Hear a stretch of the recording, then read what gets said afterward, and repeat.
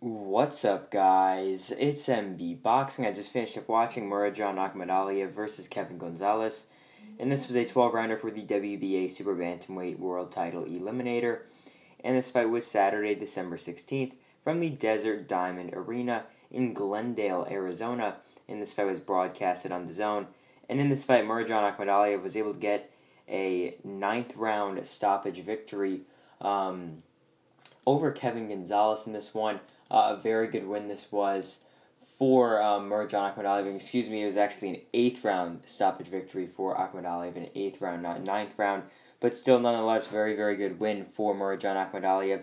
Leading up to the stoppage, I had this one scored 69-64 in Akhmadaliev's favor. 69-63 in his favor. He looked very, very good. A lot of people were picking Gonzalez to actually win this fight, and they were saying that, oh, he's undefeated, he's going to go in there, take the fight to Akhmadaliev, but Akhmadaliev shut that down quickly just to break this fight down round by round. Like I said before, I had Akhmadaliev up 69-63. The first round, I edged it to Gonzalez. Rounds 2 and 3, they were pretty tight, very, very close. Could have went either way. I just edged them to Akhmadaliev. But then from round 4 on, it was all Akhmadaliev. In round number 4, he was picking and placing better shots. The 5th, he was just landing solid. Then in the 6th, after a sequence of uppercuts, Kevin Gonzalez went down to the canvas. It was a big knockdown.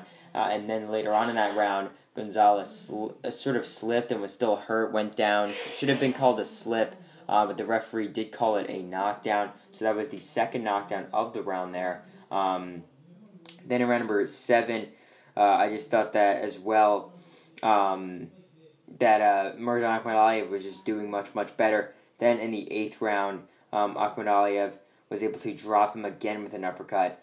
He got back up, started battering him even more with some big shots, and the fight was stopped. So yeah, very, very good win for Murodjon Akhmadaliev. This goes into the question, what is next for him? I mean, this was a WBA, it was a WBA eliminator, and we really should be seeing Murodjon Akhmadaliev taking on possibly Naoya Inoue, or the winner of Inoue versus Marlon Tapales. But yeah, when you take a look at the WBA rankings, we see Akhmadaliev number 1, Kevin Gonzalez was 2 going into this one.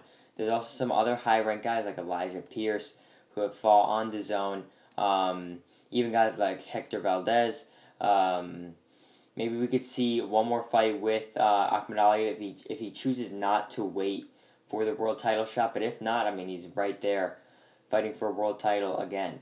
But as for Kevin Gonzalez, losing here for the first time in his career, I think he's going to come back, maybe get a few wins, and then hopefully they'll throw him in there with someone who's top 15, top 10 ranked at 122.